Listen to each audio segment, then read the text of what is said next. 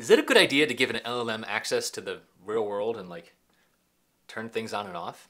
Isn't that kind of like giving a raptor access to door locks? Today, Golioth announced something called tinymcp. This is a thing that lives on your local machine.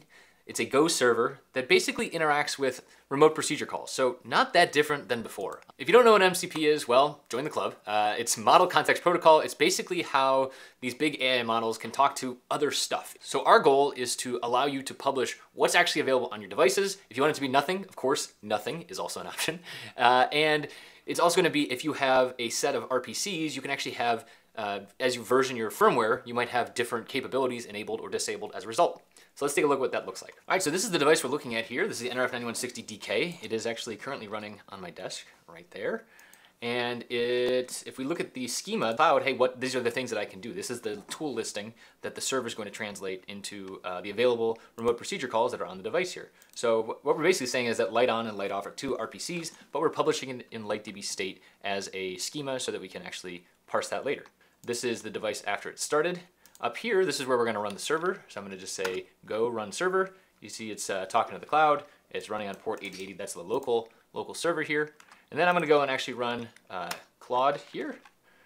And I'm going to run /mcp. We see that we are connected. So this is basically from locally on the machine. And here are the two tools that we have available to us. All right, let's add in our board so we can just see it happening here. All right, so we just ask in plain terms, can you turn the light off?